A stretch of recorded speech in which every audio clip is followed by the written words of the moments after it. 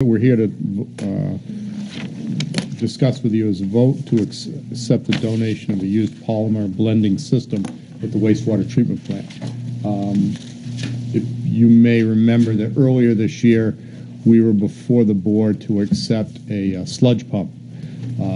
So this used polymer blending system would come from that same plant that we got the sludge pump from. By the way, the pump's working well.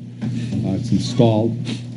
This polymer blending system, while it has no value to the current plant that it's in, or was in, it's been disassembled, would have value to us because it would allow us to, we put it right next to where we mix the sludge, or we blend sludge, prior to that dewatering system we put in 2 years ago. We add polymer, a chemical, to allow us to bind the sludge up, basically, and this would give us some an additional flexibility to use different or multiple polymers to accomplish the task. Hopefully save us money.